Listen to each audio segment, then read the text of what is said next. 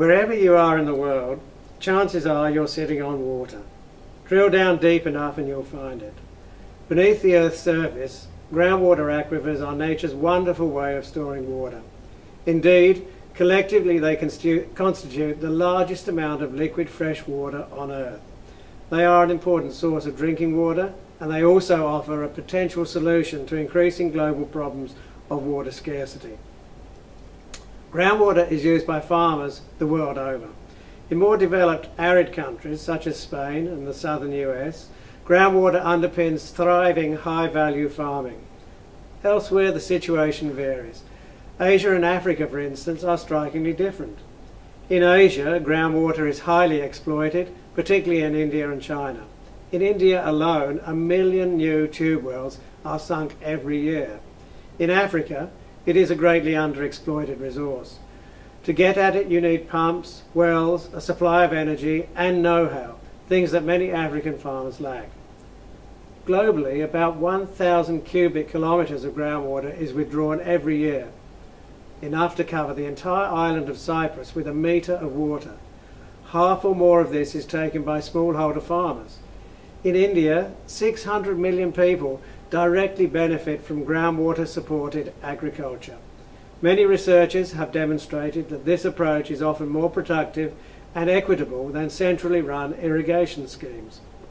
But there's a catch.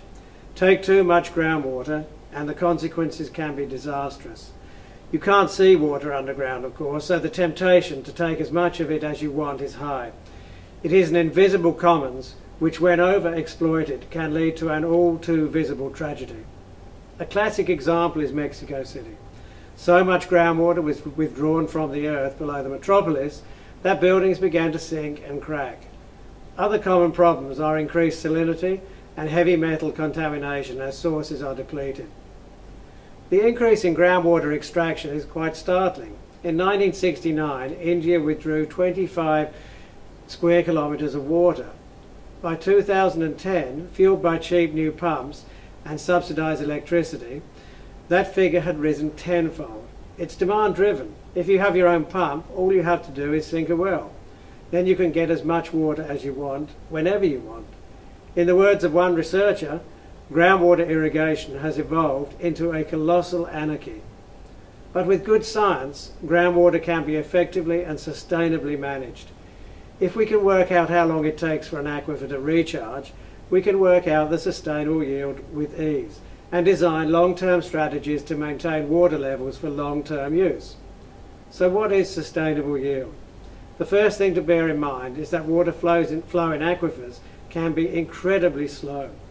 In the case of the Great Artesian Basin in Australia, it can take hundreds of thousands of years for water to pass from one side to another. Flows in other systems can be much faster, but establishing the speed of flow is the first step towards sustainable management. But on its own, better flow management is not enough. We need innovative thinking, improved governance and well-drafted regulation if we are to keep groundwater flowing sustainably. It will be challenging. Many groundwater sources come under the jurisdiction of multiple authorities, and farmers using groundwater have been fiercely resistant to curbs on their access. India offers compelling lessons both in how damaging overexploitation can be and how, despite perverse incentives and subsidies, the situation can be brought under control. In Gujarat, for instance, IWMI scientists were asked to investigate solutions to low groundwater levels.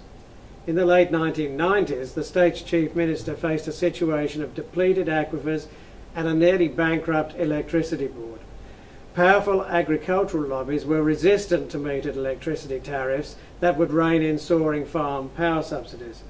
Donors and power experts all wanted the state government to meter all tube wells and charge farmers a consumption-linked tariff. But strong farmer lobbies opposed this.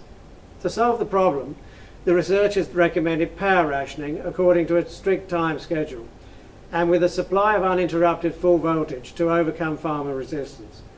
It wasn't a perfect solution, but given the politics, it could be made to work.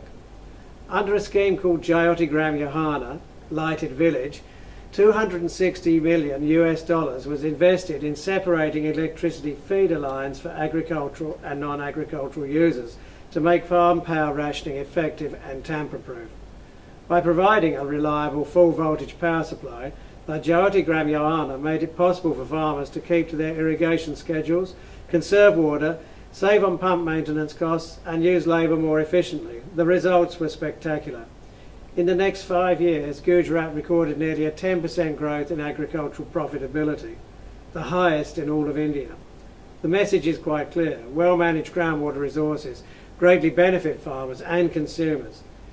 India has now signalled its intent to roll this program out in a widespread manner. In Africa, we have a fantastic opportunity to develop groundwater as a new and sustainable resource.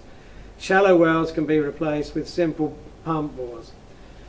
Lessons learned in Asia can help African policymakers to avoid past mistakes and implement robust and equitable management practices. We are getting better and better at identifying potential problems in groundwater management and finding smart solutions. For instance, combining surface and groundwater together, so-called conjunctive use, has been used to great effect in Australia's Murray-Darling Basin to tackle problems of salinity. Artificial recharge, capturing urban runoff and treated sewage and pumping it into groundwater has been a great success in California's Orange County. Aquifers can even treat sewage if water is extracted far enough away from where it is pumped in. Groundwater supplies aren't fixed. Their availability responds to changes in land use and climate, but as we face an increasing global population and more climate variability, it will be a critical resource in helping us respond to new food security challenges. The Australian Groundwater School in Adelaide says it all. Groundwater will be the enduring gauge of this generation's intelligence in water and land management.